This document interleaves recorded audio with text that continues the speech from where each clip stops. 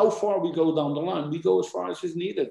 You see that we attacked also EA Sports because we think that they are abusing the rights of players, that they are not being bought from clubs and the club doesn't own them. It is of letting people also see that it is not only the football world and the game on the field, but everything that is around it that is important, you know? Well, Mino, can I ask you about the EA Sports situation? And this is obviously with players' image rights. And I think a lot of people would look at that and think, well, it is strange that there's all these world-famous players and there's many thousands of different players whose images are there in the game. And I'm guessing that they don't get anything from it. But then the other way of looking at it is if they did, how would the game actually go ahead anyway?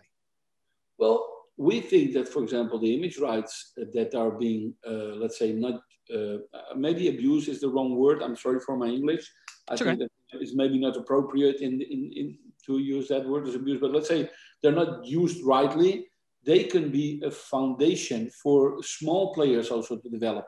They can be a foundation also for clubs. You know, it is the same. The same discussion is that it is very strange that in a lot of countries, and I'm not sure that that is in England is the case, but in a lot of countries, every organization can put a betting system on the game without having to pay taxes, without having to pay players or clubs, you know, for the venue. You understand what I mean? So some countries now are moving up to say, okay, you know what, we're going to tax that betting rights, you know, so that we can put that money back into the game. Because it's a source of income for clubs that until today was not considered, but where everybody knows is around billions. So that is a sustainable financial interest for clubs.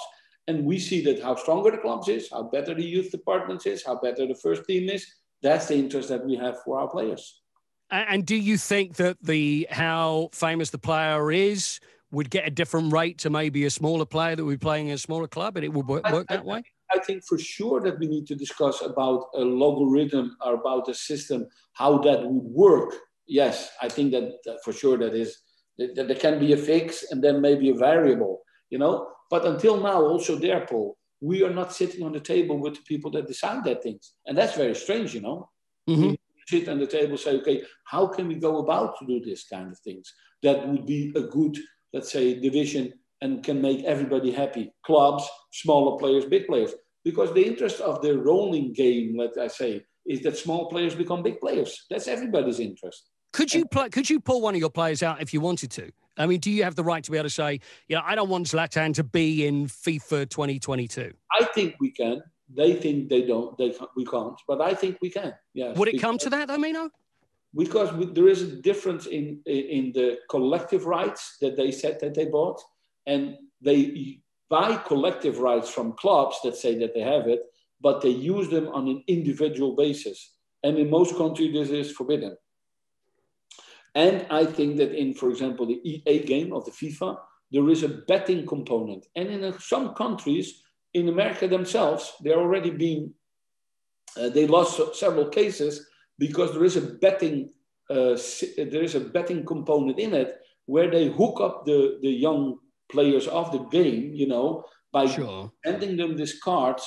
You know, if you want to buy a Paul Pogba card or a Zlatan Ibrahimovic card, you have to pay a certain amount, but they send you 10 cards and you need to be happy if in one of those 10 cards is one of the players that you wanted, you know? So there's a betting component, a lottery in that game. And that's not what this game should be about, you know? And so, yeah, I think that the game is masked with things that is not telling them. And I think that's wrong. So you don't think it's about kids that can just go out and then they could just get the game and then play as their favourite player? No. Paul, today, everything that has to do with data is not anymore an innocent thing. Kids go outside and they play and that's it. We know that. And that's the same for Instagram, Facebook, or all these big platforms. And that's for sure also in the EA Sport game. They know exactly how to target it. And again, last week there was already some scandals of in the company itself, people that messed with the cards and the things that they have to sell. So it's a serious betting game inside of the game. And it is a serious problem of how to divide the revenues. Strangely enough, I've been contacted by a lot of clubs that says, finally, we have a common interest. Because obviously, you can understand that this is not only an interest for the players, this is an interest also for the clubs. This is, and we did touch on this just now, and this is agent regulations. Now, do you feel that you're being targeted here? Do you feel like you're getting a bad rap and then FIFA are just taking it all out on you guys? Yes. Again, like I told you in the beginning of our talk, I think that they have to take away the attention from their own problems. Don't forget that we are talking about an organization that has, I think, 15 people of them in jail in the US for corruption and for other things. And strangely enough, if you look at the history of FIFA of the last 20 years, it was not only one scandal. So it was not, okay, it happened one time, there were 4 or 5 rotten apples in the basket and that's it, we cleaned it. No, it is a systematically problem in FIFA. So if it's a systematical problem in FIFA, then we can almost say that it is their way of doing things in FIFA.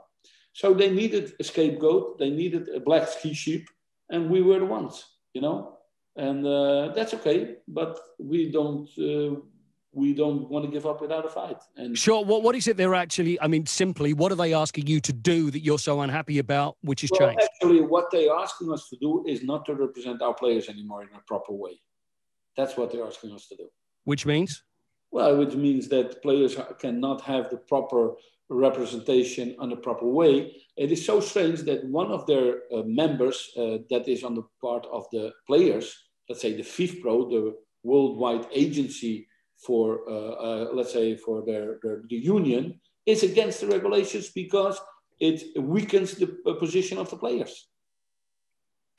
And that's one of the most important things to do it. Then after that, of course, they make it in a way that it is almost unworkable what they want to do, because it's people, Paul, that never did a transfer, that they actually don't know what our work is and what our job is or what we do and why are we needed or not needed. They just hear, okay, you know what, we need to regulate this people, and it's people that even don't live in Europe that have some, I doubt that some of these people have ever seen football. Yeah. I think that's been the way in football for a long time, though, hasn't it, Mino? That people actually don't like football or understand football. Yeah, they are just there because it's a job of honor, or it's a way of having power in their own country, and it's a political job, and and they come up with regulations that you really think and you say, what the hell? Who found out these regulations? Who wrote them? A lot of the clubs that we are engaged in and that talk to us say, it's incredible, but we know we cannot fight it because it's a fight without a battle. So that's why I say this should be something that FIFA should not even regulate. FIFA is there only to, let's say, try to organize a world championship. And even in that, they are very bad. So they should be careful about that. And I think in England, they know how bad they are in organizing in a proper and transparent way a world championship. Sure. Finally, Mino, I've got to ask you, when it comes to you and what you do and your work, the amount of people that don't really know what happens with a football agent, is it 24 hours a day? Are you on the phone to your players all the time? Are you always looking for deals? What is a typical day for you, if there is such a thing? Yeah, I think that I'm 24 hours available. I wouldn't say I'm not a victim. I wouldn't say I'm 24 hours a day on the telephone, but I'm available 24 hours a day for my players. And it's what is it? It's I would see it like I want to be there. I want to be standing next to them, behind them, in front of them in their let's say voyage, in their travel for the career. And See, I guess that's the thing that many people accuse agents of, is the fact that they can make so much money off of players, and to move them along quickly is in their best interest. But you are all about the career for the player, I guess. Yes, I myself, I am, and the people that I know, my colleagues, we are more worried about the career of the player than our of ourselves. And yes, it's also an industry where money rolls. And yes, of course, if you are the best agent of an actor, of course you don't have a poor job, and of course you make decent money, because that's the outcome of your client, But that's not what it is about. It's the will. At least I started, and I still am that. Is the will to protect the young players and to have the honor to bring them to fulfill their dreams. That's at least my thing is like that. And listen, do you have a favourite team, or do you just support the clubs of the players that you actually have in different clubs? My favorite teams are always the small clubs because I'm a dreamer. I like when the small clubs beat the big clubs, because I think that's the nice thing of football, and that's the nice thing of life, when nothing is written in stone. You understand what I mean? So that everything is possible. That's the real dream. Leicester was a real dream, in my opinion, the winning of the Premier League. And of course, I support the career of my players. So I'm always happy when my players win and have success. But in general, I would always be in favor of the small teams that beat the big teams. Sounds a bit like a fight against FIFA there. It sounds a little bit possibly like that. For sure, that's right. But I wouldn't say you're so small, Mino. I wouldn't say you're so small.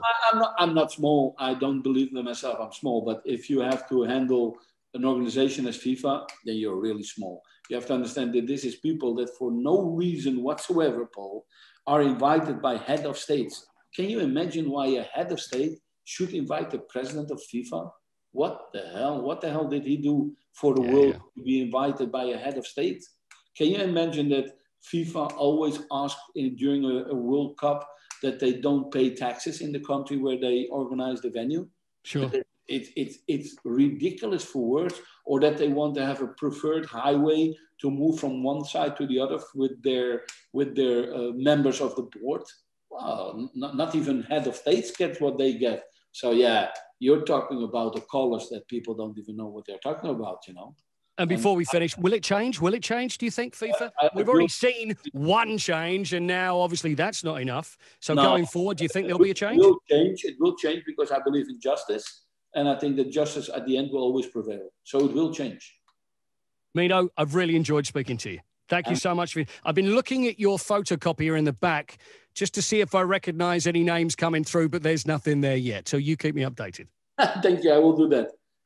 Thank you. Keep strong. Keep strong. We are proud of England. We're seeing that everything is going good in England with COVID. So you're an example for everybody. And I hope England soon gets open again and gets public into the stadiums. And as always, England was a little bit, opening the way for a lot of things in football. New stadiums, new hospitality, and that's one of the reasons that the Premier League is one of the strongest in the world. So we are looking at you, and hopefully we can take everybody there as an example.